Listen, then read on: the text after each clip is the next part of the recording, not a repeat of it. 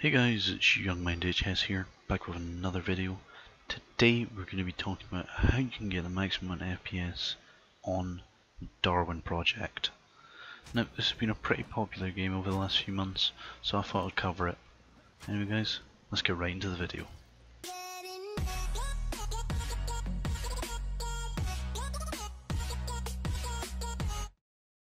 So guys, before we get into the tutorial, I thought I'd just show you some gameplay of beforely optimized footage.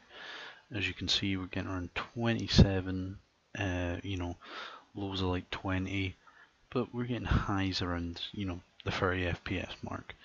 So, and I have a pretty good PC as well. I have a 1060 and an i7, so, if you're on a lower end PC, you'd really struggle. But anyway guys, let's get into the tutorial so I can sort you out.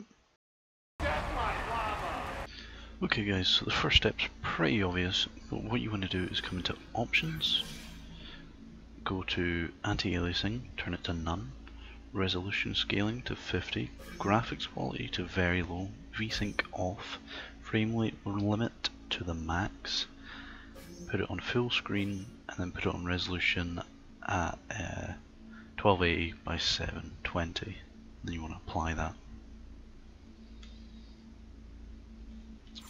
Okay, so that's the first step. The next step's in Windows, so I'll show you that now.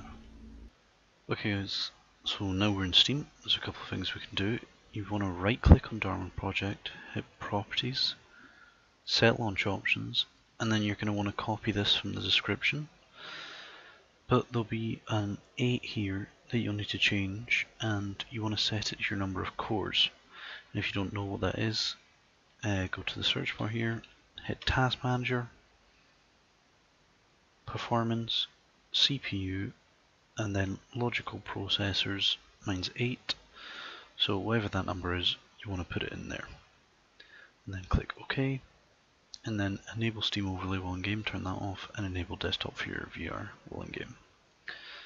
So after you turn both of those off, you want to go to Local Files, browse Local Files, go to Darwin, right click on it, hit Properties, Compatibility,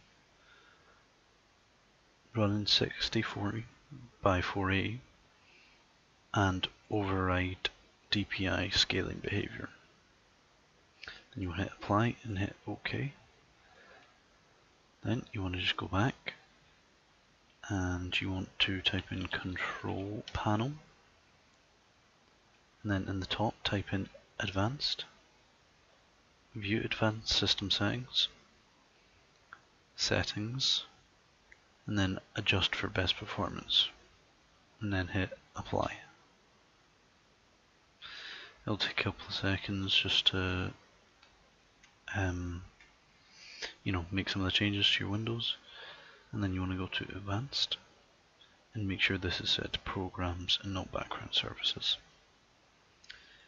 Then the next thing you want to do is go to Run and type %temp%, and then just delete all the files in here by pressing Ctrl A and then pressing delete. And do this for current items and then just skip, because these are ones being created right now, so it means you just can't delete them. Yeah, so you won't be able to delete some of them because they've, you can see these have just been created recently, so it can't get rid of them. Okay, then what you want to do is go to the recycling bin, Control A, delete, permanently delete them. Then what the next thing you want to do is go this PC, then go to scroll down, then right click on the one that has the little Windows sign on it, press Properties, go to Disk Cleanup,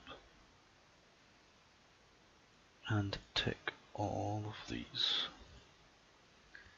Press OK and delete files. And that'll take a couple of seconds just while it deletes the files. And then after that is done, what you can do is go to Tools and check your disk for errors by scanning the drive. Again, that will take another couple seconds as well. And this is a huge step because I know a lot of people have had an error with their drive and it's really slowed down their computer. Well, as you can see, everything's fine. Now, this is a trick just for people with hard disk drives. So if you click on Optimize, and it says hard disk drive here, you want to click on it and click Optimize. And basically what this will do is defragment it, and it'll basically mean that your hard disk drive is accessing data quicker than what it would be, and it will just reduce stuttering. Then what you want to do is go back into Control Panel, type in Power at the top, go to Power Options, set this to high performance. You may have to reveal the additional plan. Go to Change Plan Settings, go to Change Advanced Power Settings.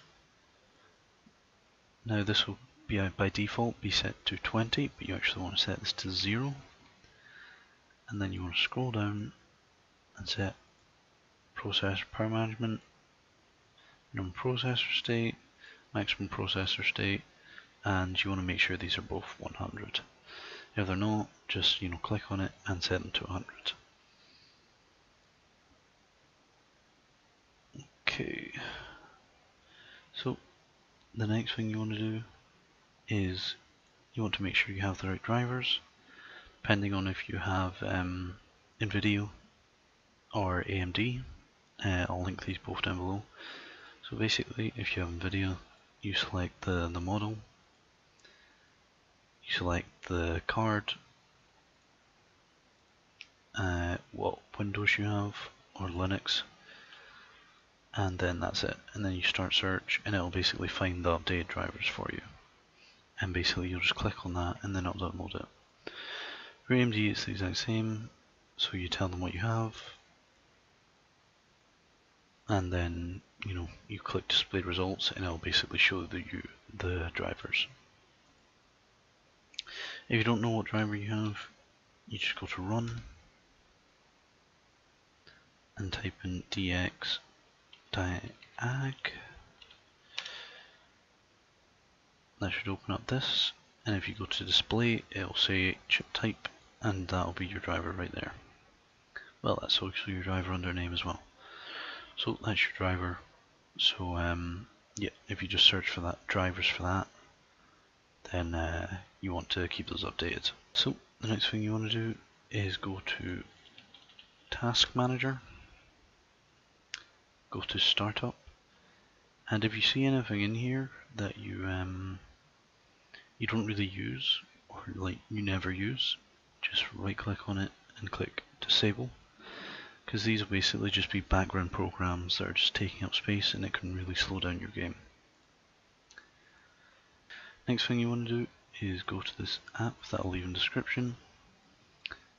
You want to run it. It'll make the horrible noise. Click yes. Check status. And then it'll take a couple of seconds. It's basically checking if your CPU is parked or unparked. What unparking it does is basically allows it to give out a lot more power and just process a lot more. So it's a great way to just increase overall system performance as well as FPS. So now that that's done, you want to go ahead and unpark all. I'm not going to do that because my PC doesn't need it, and also you have to restart afterwards. So guys, what you want to go ahead and do now is restart your PC just to make sure all the settings are working and going through. So go ahead and restart now and then come back to the video. So now that you're back and you've launched Steam, you want to go ahead and click play, because there's one more change that you need to make inside the game. The last change you have to make is a bit weird. You want to go into your dressing room, and if you play as a female, you want to change to male, because for some reason when you play as a female, you get less FPS. I'm not sure if it's some kind of bug or there's different physics, I don't know. Or maybe it's just male privilege. Anyway, after you've done that, you want to go back and let's see how it looks after these optimizations. So now in the pre-game we're getting about 270 to 260 FPS compared to, you know, the 25 we were getting before. And then in game we're getting about 150. You know, it's a huge increase from the, you know, the low 20s to, you know, 30 FPS at push we were getting before. Anyway guys, this has been me, Youngmind HS. If you liked this video, drop it a like. If you're new, subscribe. See you in the next one.